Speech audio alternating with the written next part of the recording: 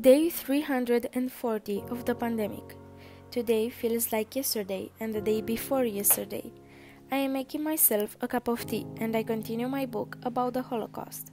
Now I am reading the story about Henry Nusbaum, a very brave man who survived that terrible hell.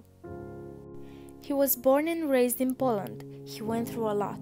He stole food and goods, he was arrested, beaten up, but he kept helping others as much as possible, like others helped him.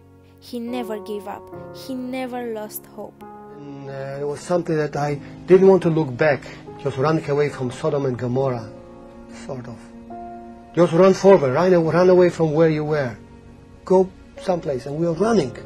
We're really running. I see a lot of similarities between us and the people who are trying to survive the Holocaust.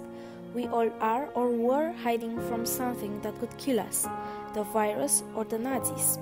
The fear is keeping us all captive. It's true that our generation is not as tortured as those people were, but in both situations were killed millions of innocent souls. The freedom is desired just as much. Henry thinks that along with others, he can help the world avoid experiencing another Holocaust.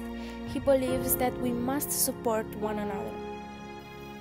We have to remember in these hard times that despite all the horrors, there is something in us positive that made us look forward, made us see that there is still a world to live for and to live in.